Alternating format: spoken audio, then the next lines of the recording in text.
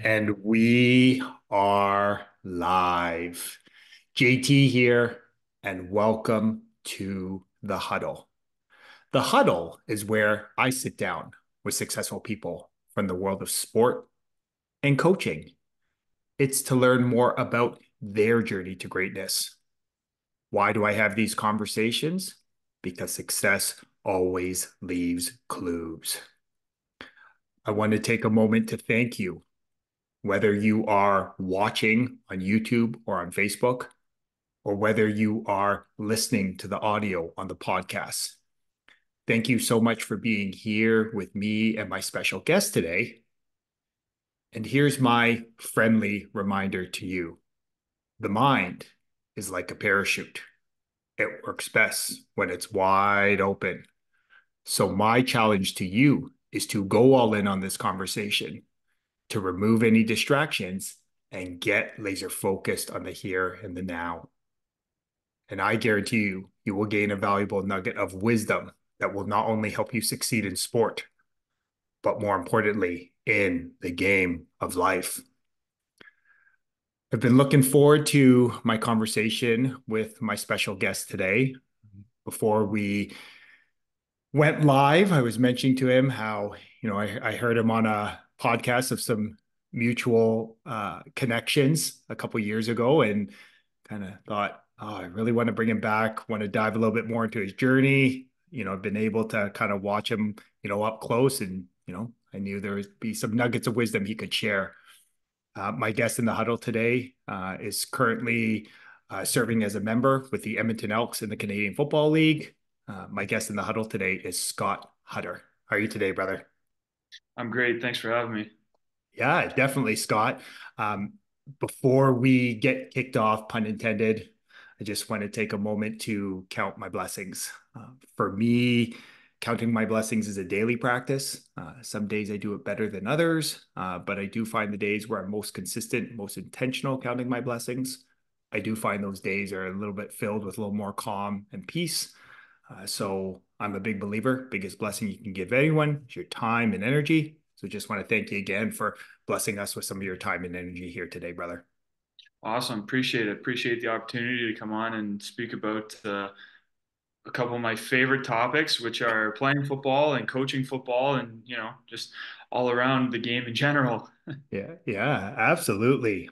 Uh, so one of the first things we like to do in the huddle is to remind others that life is a game and games are supposed to be fun. I had a coaching colleague that once used to often remind me that we all have these things that make us unique and different, and it's our responsibility to celebrate it. So I'm curious, what's an interesting fact about you that maybe a lot of people don't know about you that you'd be open to sharing with our community today? Oh man, interesting fact. Well, I'll just tell you a little bit about my backstory. Maybe there's a couple interesting facts there. So, grew up in London, Ontario. Played sports all my life, hockey, baseball, volleyball in school, basketball in school. Basically, I was the kid with way too much energy that just mom needed out of the house and, go play sports. So didn't really, other than just on the playground, didn't really get involved with football until grade 9. I attended A.B. Lucas high school with great football roots and tradition here in the city of London. And I was very lucky to attend Lucas because uh, the culture at that school really cared about football. And without that, maybe I wouldn't be as lucky and, to have made a career at this point in my life in the game of football. But my journey brought me to Lucas, and I played Rue as a person, as a player there for 4 years. Was very lucky to receive a scholarship, an athletic scholarship to the University of Wilfrid Laurier in Waterloo, Ontario. Was there, played under Michael Faulds and Ron Van Moorkirk, Dwayne Cameron, all a bunch of great coaches. I was very lucky to be there for 4 years uh, as a Golden Hawk. Won a Yates Cup, lost another. Had a lot of great memories. Made a lot of really good people. And then as I moved into my upper years, it became apparent to me that I might have an opportunity to attend a CFL combine. So in 2019, I was lucky enough to receive an invite to the CFL regional combine. At that time, they did an Eastern regional, an Ontario regional, and a Western regional, and then they did a national combine. These days, they do just one super regional combine in Waterloo, and then they do their big national combine. They move that one around. So I remember it was at the U of T bubble. Went, did, all the classic combine tests, run, jump, do some covering drills, some special teams drills, pro agility, all that stuff. Um, and, I didn't get invited to the next round to the national combine, but I trained my butt off to that point. I thought I did, fairly well, and I said, okay, well, the CFL draft for Canadians is about a month after the combine. So I sat around for about a month, not really knowing if the next year of my life would be back at Laurier for my fifth year, or moving on to one of the nine CFL franchises. So I was lucky enough to be drafted 50th overall in the sixth round of the Canadian Football League draft by the then Edmonton Eskimos. Obviously, now we changed our name to the Edmonton Elks, but in 2019 we were the Eskimos, and got an opportunity to play under Coach Jason Moss. Uh, my DB coach was a CFL Hall of Fame safety by the name of Baron Miles. Really, really good coaches. Can't say enough about that staff. Really gave me a chance. I ended up making the team on the practice roster. And for those of you listening that don't, haven't had an opportunity to play on a football team at the pro level, the practice roster is basically the guys you practice with the team all week, you meet with the team all week, you lift with the team all week, but you don't get to play on the game day. And your check at the end of the week reflects that. But it's a good opportunity to grow as a player and to be there as a player and to see how good you can get and if you can actually crack the game day roster. And I spent about half the year on the practice roster. And I remember the day that I was supposed to play my very first game. It was a home game in Edmonton at Commonwealth Stadium against the Ottawa Red Blacks, and the rest is history. I've been playing special teams, defense, whatever the team needs. For the last 4 years. Obviously, there was a blip in there with COVID. We had a CFL season canceled. So technically, I've been part of the CFL for 5 years now, dating back to 2019. Mhm. But I have 4 seasons under my belt, and I'm really excited this May to be going back to Edmonton to attend my fifth training camp. Awesome. It's interesting, right? As you kind of outlined your journey, what really stood out to me was again anyone that's been around you knows like your willingness to put in the reps and sets, whether it's, in the weight room, whether it's, watching film, whether it's on field, like that's something that you've always done, right? I first had the opportunity to see it as an opposing coach, but then, just being at AB Lucas teaching there my final years, I would see it come in, in the off season when you're home and you'd come and lift and we loved it because you got to show the younger guys this is what it takes to play at a high level. So I'm curious, has that ability to like just work like that to persist to that iron will, is that something that you've always had, or was there a great teacher, coach, mentor that really helped you understand the value of putting in focus reps and sets every day? Well, I've had a really good group of coaches and mentors throughout my life. No matter the sport, I mentioned I played baseball, hockey, anything that I could get involved with. Ran cross country, everything. So every coach that I've had along the way, whether it was a club team or a school team, has helped give me a piece of the puzzle and help shape me into the man I am today.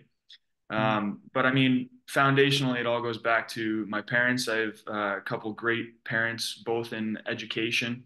Um, and really, it started there. Just, maybe not from an athletic standpoint, but definitely from an education standpoint, that education was really important in my household growing up. And it was stressed that, you have to practice, you have to do your homework, you have to study if you want to get really good grades, then you have to study, you have to do your homework, you have to attend class and pay attention and all that stuff. And I think that's really where I first understood. Maybe if I didn't understand it, it was drilled into me subconsciously that if you want to succeed at something, then you have to put the work in. And I've developed. I think it was coming out of Laurier and getting an opportunity to go to a CFL combine where I started to realize that my whole athletic focus, maybe if I didn't realize it at the time, it had been this my entire life, was just to put the work in so that when the result is the result, there is no regret. Mm. Um, and I say that in an example of, coming up to the CFL combine. I remember I was, pretty much a homebody, wasn't going out with the guys, wasn't going out to party or this or that, or, wasn't doing anything extracurricular because I wanted this goal. And I wanted to train as hard as I could and treat my body as well as I could to get to that goal. And I remember telling myself, well, on combine day, on draft day, if it doesn't happen for you, then you know that you've put this body of work behind you to leave no regret. Mm. I think a lot of people look back on decisions on their life, and certainly myself as well. I'm not perfect, but you have a little bit of regret. Um, and when I'm gonna sound like a really old man here, but I love the Frank Sinatra line. It says, regrets I have a few, but then again, too few to mention. Mm. I forget what song that's from. I think it might be "My Way" by Frank Sinatra. But but I think that's really a great quote because everyone's gonna have regret through their life.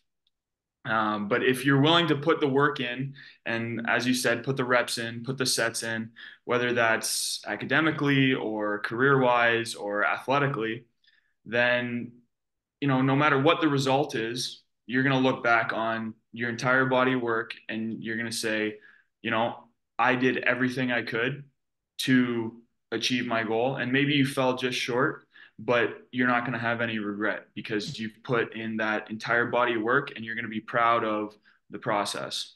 Mm.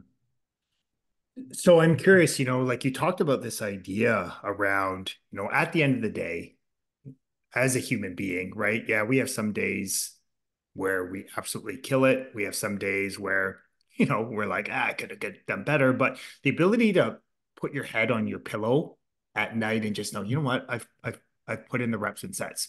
Being able to put your head down, with just a certain level of calm and peace. How important has that been for you as you have navigated this life as a professional athlete? Was very important, but also it's a never ending search, right? Like Mhm. I I've been very fortunate to be a part of the CFL for 4 seasons now. Mhm. Unfortunately, in those 4 seasons, I've only been a part of a playoff team one time.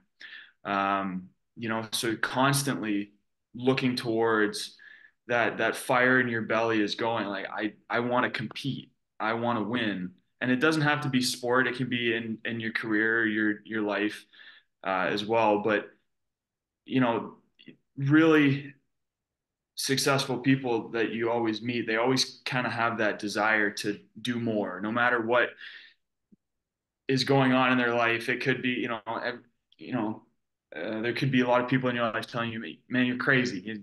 What do you've look at all of what that you've accomplished. Why are you so stressed about? Why are you still showing up to the weight room early? Why are you still, why are you stressed about this game?" I think I remember a certain situation in college when I was at Laurier. It was in my senior year, so I was fortunate enough to start games in every single year of my college career, which doesn't happen for every athlete. So I was very fortunate to be in that situation.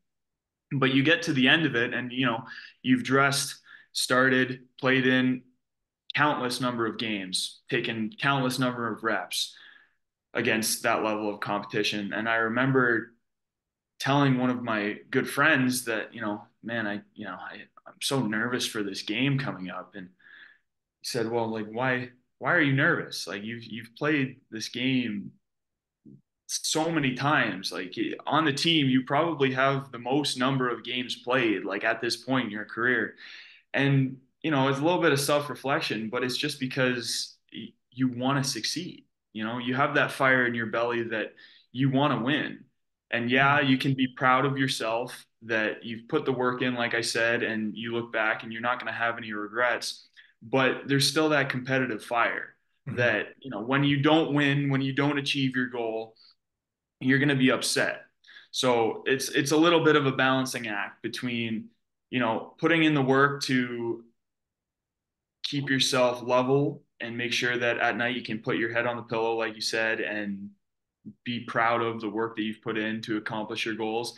But also it's that fire, that competitive fire that, when it's go time, it's business and you want to win. You want to achieve your goal. Mhm.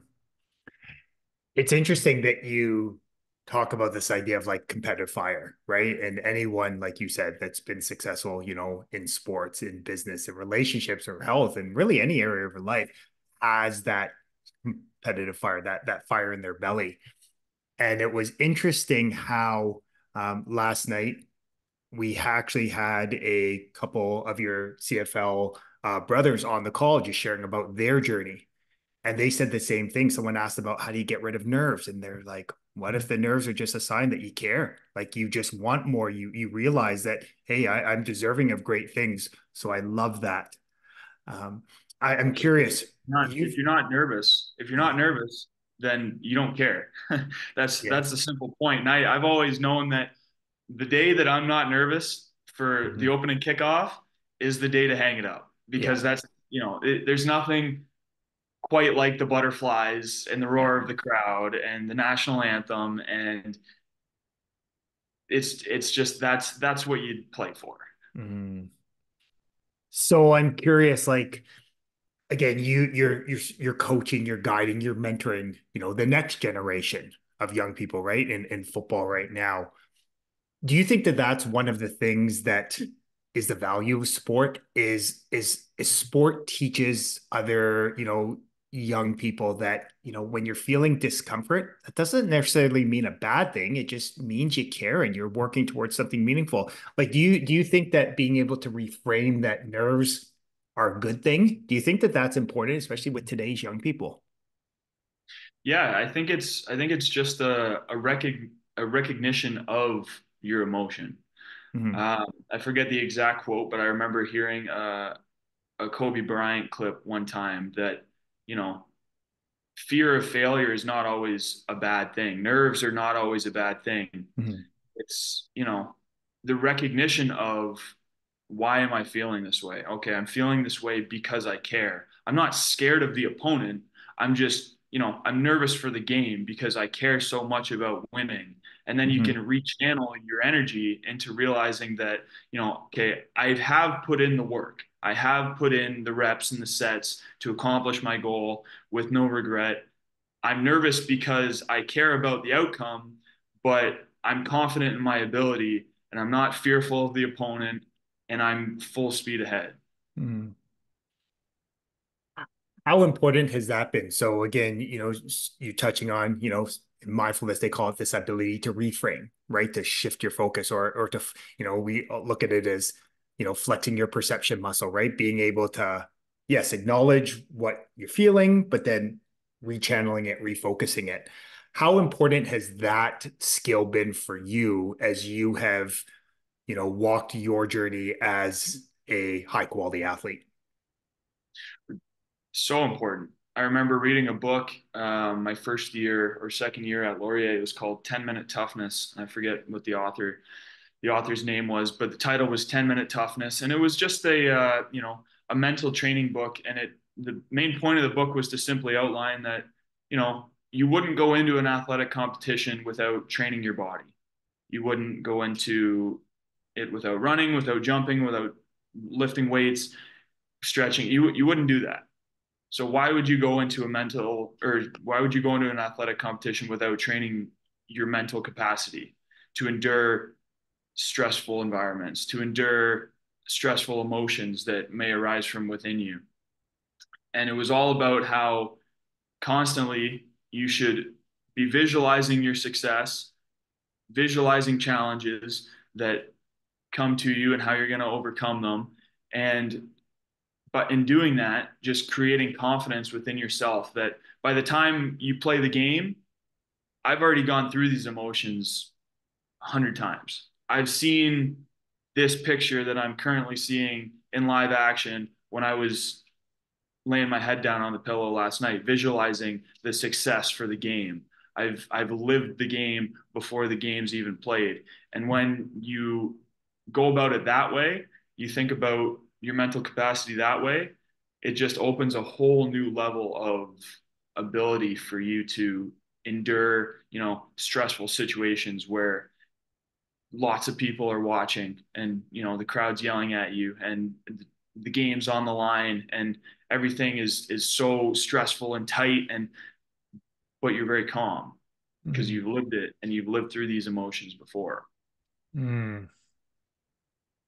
It's interesting as you share, and I think back to, an idea that many people have been conditioned and trained that I have to see it to believe it. But what you were sharing there was, again, the power of the mind, right? Like you have to see, you have to create that mental image in your mind of you, being successful, right? Of you putting in and executing that play to the best of your ability, that by tapping into the power of your mind, by creating that mental image, that you actually set yourself up to act to manifest it in the physical world. Absolutely. And a lot of and especially in football, but other sports as well, players already do that without really thinking about it, just by watching film, Yeah. right? The reason you watch film is to recognize, especially as a safety on defense, oh, that formation, they have a tendency to run this, that motion means this, and so on and so forth. So you practice that all week by watching the film, and then by the time you get to the game, you're able to recognize what's actually going on. Yeah. Now, I'm curious, is that part of your mental process now? Like the ability, like obviously you put in the physical reps, right? Training in the weight room, on field. How's your game evolved in terms of the mental side of the training? No, it's so important. Like you have to there's different ways to go about it, but you definitely have to train your emotions, train your mind, and it even starts, like I said, when you're watching film, to put yourself in that scenario. Okay, this situation is going on, this much time on the clock, we're down or we're up, whatever the situation is, how am I going to be feeling in that moment as I'm watching this play right here unfold? Okay, how am I going to be nervous to make the play? Am I going to, what happens if something bad happens? I give up, like I said, I'm a safety, I'm a DB. Sometimes you give up pass plays. What happens if someone catches a ball on me? Well, you know what? How am I going to respond? And that's how you go through your mental training as you're going through film work and that Mhm. sort of stuff. And it even translates to the practice field. You know, practice is a great opportunity to elevate your level of compete by sounds silly, but pretending it's the game. Like this is, it's not just practice. This is very important. This is, and not in terms of physically trying to run through someone and tackle them and injure your teammates, but in terms of, I'm not going to give up a play today. I'm going to make sure that my communication is A1 today with my teammates because it's vital that we get communicated and lined up and run the correct play today. It's Mhm. vital that the stress of, you know, the crowd that's not there, but the crowd of coaches and players and whatnot see me make my play and succeed Mhm. because by the time you train all week between the practice field and the film room, by the time you get to the game, you've gone through those emotions before. You've seen the looks. You've seen how you're going to respond in different situations. Mhm. It's interesting, as you share there, sort of this idea of making practice harder than the games, right? And that's often a cliche that's talked about in sport. Now you've had the opportunity to be part of some special teams, right? I think back to obviously, knowing, your group of friends, in high school, you were surrounded with, a lot of high quality individual, but a lot of high quality student athletes, right? So I can imagine practice was probably a lot more challenging than games you went into. At Laurier, you were part of a great, I think back to that 2016, right? When you guys sort of won that Yates Cup, it was, a pretty special group. So I guess my question is, how important has that been important to be around other strong and powerful leaders, people who are going to push you to be at your best, in practice, so that when you can really turn it on in games? Oh, it's so vitally important. And, it's not always going to be a good feeling. It's not always going to be all buddy buddy and very, uplifting as some people that have never had the benefit of playing team sports might think it is. Mm-hmm. Sometimes the competitive nature is going to be two teammates getting into a fight, not maybe physically, but verbally, emotionally. It's going to be at this point in my career, it's going to be two grown men competing for a job. Mm-hmm. It's going to be two players who both want the same goal as far as team success, Mm-hmm. but they want to prove that they're better than their teammate lining up across from them. And that can sound very, toxic, and that can sound very stressful, but pressure makes diamonds. And Mm-hmm. some of the best teammates that I've ever had and some of the best leaders that I've ever had balance that line very well between being Mm-hmm. able to be your friend and uplift you as a teammate, but also be a competitor and get in your face and push you harder when it's needed. I'm curious your perspective. I love that idea. Like you said, like pressure creates diamonds. And I think back to, one of your great high school coaches, Coach Samways. And one of the things I loved about him was our last year of teaching, because we both left teaching the same year. We had this like competitive game where it was like, who can watch more film? So it'd be like, we could see those tallies on Huddle and see it there. So I guess my question is that important to really find that person that brings up, like, how has that benefited you in your life, like that ability to just have someone challenge you in a loving way, and just so you know that they're doing it to push you to be great. Oh, it's vitally important. If you don't have those people around you, then, you're going to get complacent. And it's very easy to get complacent. It's very easy for, me to sit here and say, "Oh, I've played 4 years in the CFL, and I want, I've done this and this. I've had this success, that success." But there are still people out there, teammates of mine, and other people that are, around the league in the NFL, whatever, that have success that you look at, and it's not jealousy, but it's competitive. It's that competitive edge that I want that. I want that Mhm. success. I see former teammates of mine win the Grey Cup. And I say, I want that. I'm happy Mhm. for them, but I want that. Mhm. I want to do everything in my power because I want all the eyes on me and my teammates lifting that trophy at the end of the year. I'm happy Mhm. for my friend and my former teammate, but I want to beat him. Mhm. I want to destroy him on the field. Mhm. I want people to recognize that the work that my teammates and I have put in is extraordinary. Because even when you go through a losing season, the amount of work that you put in is not, nothing. You put in such a great amount of work to play this game, from a mental aspect, from a physical aspect, an emotional aspect, and sometimes that's why losing is so devastating, because you have a group of men, coaches, players, trainers, everyone, I should say men and women. But you have that group together that is working so hard to accomplish a goal.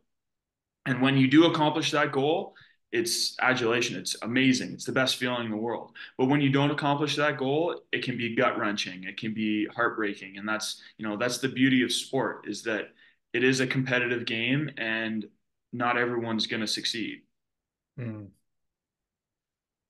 So I'm curious, like you were mentioning that idea of, when you see other people creating success, do you think there comes a point in life where you start to realize, like, I want that, and that person's just showing me what's possible for me or us? Like, do you think that there's a switch that sort of flips at some point where you start to realize, yeah, they're just showing you what's possible?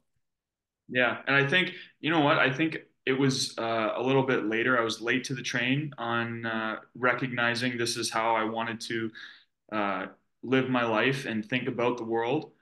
Um, just because I classic Canadian humble upbringing. I was just happy with life. I was happy with this, happy with that. But then you start to realize that there are people out there that are accomplishing so much in the fields that you're interested in. In terms of me, it's football, all the great Mm, coaches and all the great players that are accomplishing so much. And it took a while for me to understand that it wasn't a bad thing for me to want that. It would be a bad thing for me to want that and point and say they don't deserve that. I deserve that and not put in the work to do that. But mm, it's not a bad thing to recognize, oh, I want that, and then go back and put in the work, put in the reps and the sets, and train yourself to get to that point and be competitive to say, I want that and I'm going after that. mhm. It's interesting. So I'm curious, like from your perspective, I love that idea, like that sort of Canadian humbleness, right? Like, sort of polite. Do you think that that is something, like if I look at my kids, they know what they want, right? When I think back, like kids, like when they're babies, they know they want to go for a nap. They know they want food. They know when they want to be burped. Like, do you think it's that idea where it's sort of conditioned and trained out of us to, be more humble, stop wanting more. Like, I don't know. I'm kind of curious your perspective on that. I think it's a little bit of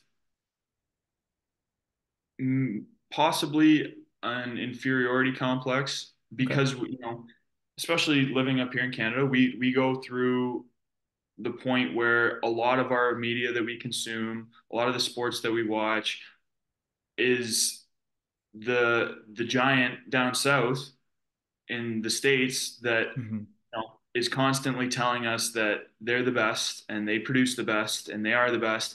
Hmm. And you go through your life, and if no one tells you that you can also accomplish those things, Hmm. then you maybe start to believe it. Yeah. So, at least for me, it was just a recognition that especially when I got to the CFL and Hmm. I'm in training camp with guys that have played in the NFL and that are high draft picks, first round NFL draft picks, come into the CFL to look for another opportunity because it didn't work out for them in the NFL, or they're at the end of their career and they want to keep playing, so they come up to the NFL, or a guy that got looked over because he wasn't quote unquote good enough in college and comes up to the CFL. And it wasn't until I got there that I started to realize, oh, these players are very polished, especially the ones that come from big D1 programs. They're very Hmm. polished, but they're not better. Hmm. They're, there's some guys, don't get me wrong, that are killers on the field. They're absolutely unbelievable. Hmm. But I've seen Canadian athletes do the same thing, Hmm. and it's not as far as a talent drop off as some people might imagine. And once you get that confidence that, oh, I belong here, and Hmm. that guy played at Alabama, but I belong here, and that guy played at Auburn, that guy played at Michigan. but we all play now in the same league. It's a great feeling, but it also opens your eyes to I should have been pushing myself way earlier in my life because just because I wasn't didn't have the opportunity to go to the big D1 program. I didn't have the opportunity, to get all the fancy glitz and glamour and whatever. Didn't mean that I wasn't a talented athlete. Hmm. It just meant that I had to push myself a little bit harder to work, to polish myself to get to the same point. Hmm. It sounds like it's that idea of like sometimes you just simply need to ask yourself like, why not me? Right. And there's power in that when you start to understand that no, I do belong here. I'm deserving of great things. These people put their pants on one foot at a time, one leg at a time, just like I do. And it's interesting when that you start to have that perspective. It's interesting how things just start to slow down, right? You start to feel a little more calm and confident, like you talked about. Yeah, absolutely. And that's part of the mental training that you go through Mm-hmm. is the recognition that I have put in the work, Mm-hmm. I do belong here, and I'm going to go out and execute to the highest of my ability to prove that I belong here. Mm-hmm. Mm. It's interesting. One of the things, and we had the opportunity to reconnect at a CFLPA event in conjunction with the Grey Cup Festival in November. And one of the things that it really seemed like was it seems like the leaders in the CFLPA start it's really a down to earth group, right? Like there's a very sort of like that humbleness, like they really enjoy being around fans, provide a great experience. Yeah, so I'm just kind of curious, has that been sort of your experience as, during your time in the CFL and just seeing this sort of brotherhood, but just wanting to connect with fans and really show them the human side of the game? Well, that's one of the things that I really love about the CFL is the ability to connect with fans. And it's no secret, it's we're very fortunate to get paid to live our dreams and play professional football. Mhm. And what I think is, paid very well. But it's not the ginormous salaries that people see in the NFL, in the NHL, in Major League Baseball, in the NBA, right?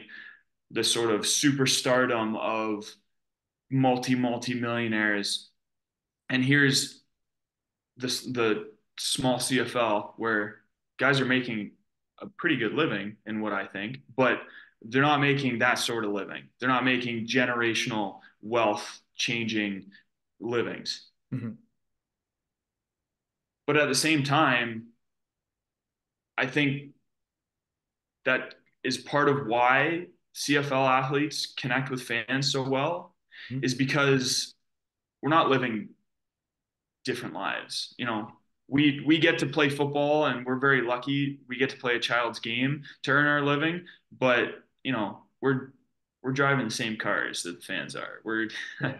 we're living in the same apartments in the same houses that the fans are. You Yeah. know, our lifestyles aren't that different. Whereas, in some of the other leagues, and it's not that money changes you, but money definitely changes your lifestyle when you have multi millions of dollars. Mhm. Um, and I'm not saying that like going back to what we were talking about earlier. I think every athlete should aspire to get to the highest level achievable for them. And I think it's not a bad thing to look at someone and say, I'm going to put the work in because I want that. I want Mhm. that sort of lifestyle or I want that notoriety. I don't think that's a bad thing. But Mhm. I think that's just one of the hidden gems that is the CFL that, it's very easy for the athletes in the CFL to connect with fans because we're, you know, we're all in it together and we all Yeah. love football and we're all there because it's a league of opportunity and it's so many people have different roads to get there. I've had teammates that played in the Canadian Junior League to get to the CFL, played in U Mhm. Sports to get to the CFL, played NCAA to get to the CFL, played in the NFL and then came to the CFL, played over in Europe and came over to the CFL. And there's every sort of story, just like in life. You meet any of these fans, there's every sort of story you could ever imagine of how they got into football.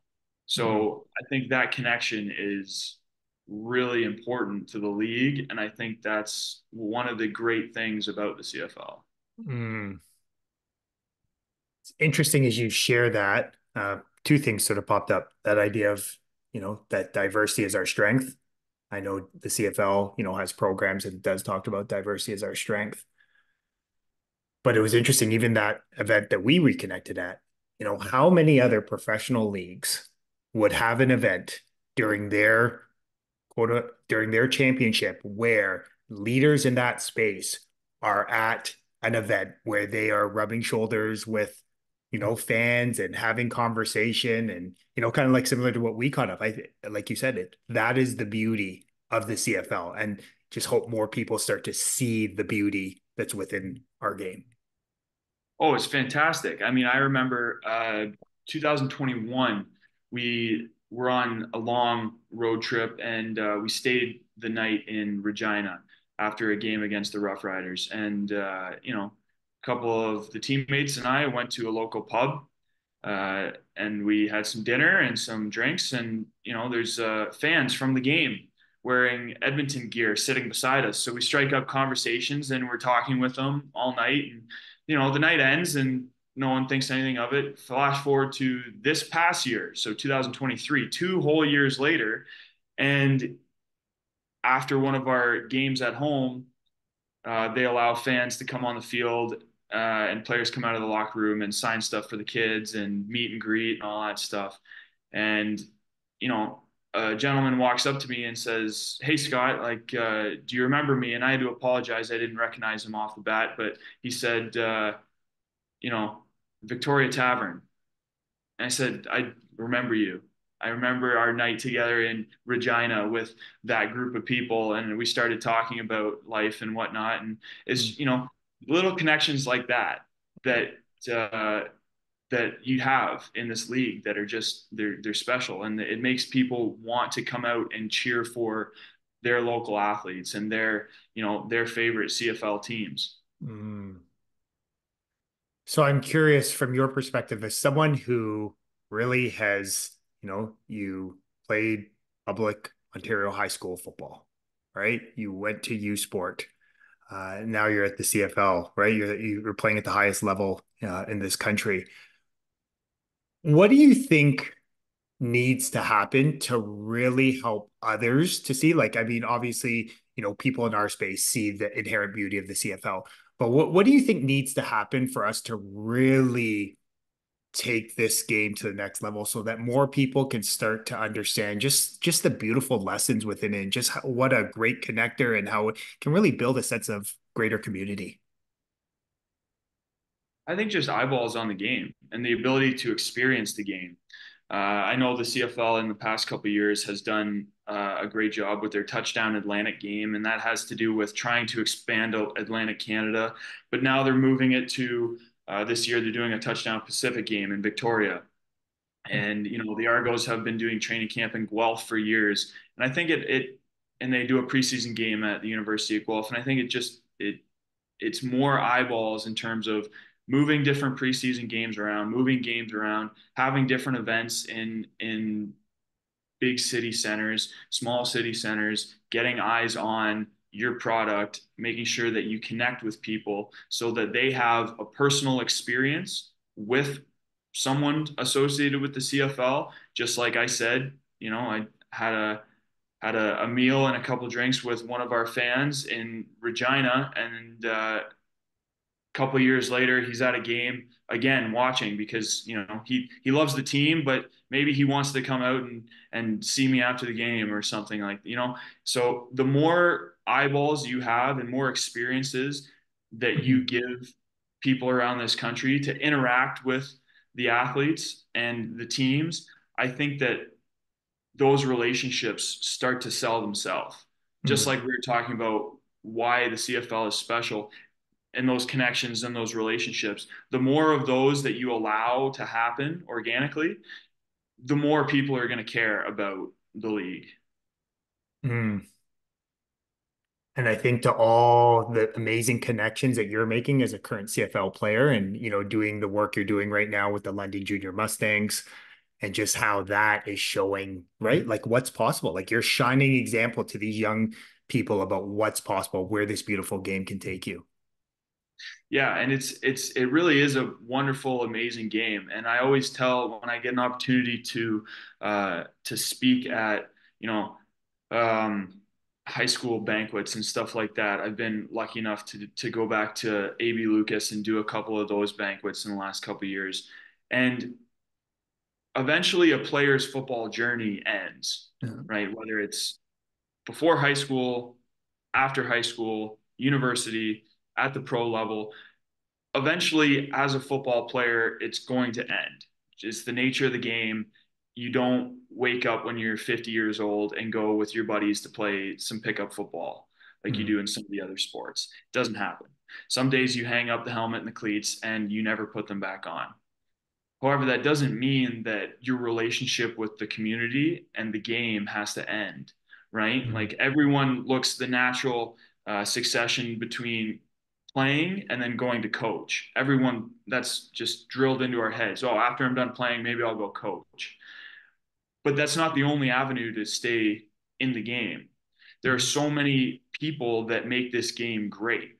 There are athletic trainers and massage therapists and chiropractors and social media people and photographers and general managers and marketing executives and at the university level athletic directors and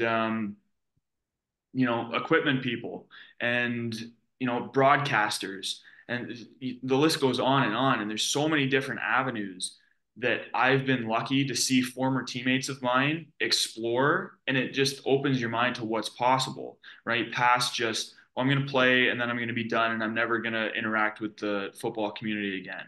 Or I'm going to play and then I'm going to try and be a coach, but there's only so many coaching jobs, so uh, it might not work out, and then I'm going to be done with the football community. Football is a great sport in terms of even just like look at just the tailgate, the aspect and the culture around tailgating. It's bringing the community together to have a meal, have some beverages, go enjoy a sporting event, and bring the community together. mm, So my advice to anyone that may be listening or even, to you, stay involved, right? The mm, community is so great and there's so many avenues to stay involved that there's really no excuse not to. mm. I love that. And so simple. And, the more people we keep, like you said, stay involved in the game, the more richer experience we can create for those that are coming in behind us, right? I should mention I named all those different careers. Refereeing is another one. Refereeing is a great career choice that some people don't like, they never think about, right? Yeah. But whether it's at the minor level, the high school level, the university level, or the pro level, it's something that can keep you attached to the game that the game desperately needs, Mhm. especially right now. I think kind of our angry mob sports fan culture has kind of driven a lot of people away from refereeing and officiating sports. Mhm. Uh, but without officials, we don't play, Yep. right? So that's a very vital aspect of the game that is, a lot of people can stay involved. Mm. Great reminder. And I know our officials are going to love hearing that message, especially from a current player and just understanding again, there's lots of ways to stay involved in this beautiful game. So Scott, again, I want to be respectful of your time and energy. Yeah, is there anything that we can help and support you with? Is there anything, are you active on social? Is there anything where, people can sort of follow and sort of bring some attention and help sort of share, kind of what you're up to? Yeah, absolutely. I'm on Instagram. I'm on Twitter. If anyone ever needs anything or has any questions about my journey or, you know, getting to the point that I've gotten or different things that I've experienced in my life, it, I'm very, very much an open book. Don't be afraid to reach out, ask any questions, but also just turn on the TV this summer. Turn on the TV and sit down and watch some Edmonton Elks games. Absolutely, brother. And we'll be watching away, and I always love watching you do your thing. And it's been amazing to see kind of this growth and evolution, over the last 10 plus years. So Scott, I want to take a moment to acknowledge you.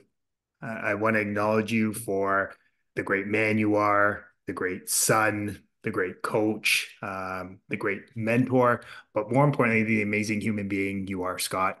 The one thing I've always appreciated about you is just how your just commitment to doing the work.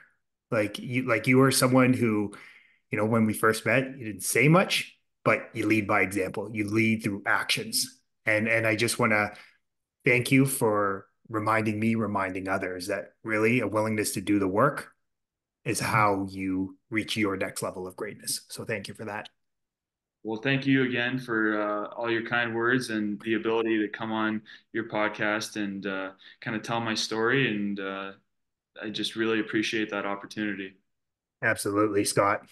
So, folks, Scott dropped so many valuable nuggets of wisdom that will not only help you succeed in sport, but more importantly, in the game of life. But as I like to remind you every week in the huddle, knowledge is potential power. It's the consistent and focused application of great knowledge that actually creates greater results in your life. So, my challenge to you is to take one of these valuable nuggets of wisdom and go apply it to your life today. And as I like to remind you every week in the huddle, you are deserving of greatness. You are worthy of greatness. You are greatness. And my only ask from these conversations, if it resonated with you, if it touched your heart, then please share it with a friend, a loved one, a teammate, just someone you feel would benefit from listening to these positive, inspiring, and empowering ideas. The more people we have listening, understanding, and applying these simple principles to their life, the more blessed this world will be. As always, love having these conversations with you in the huddle. Have a blessed rest of your day, everyone.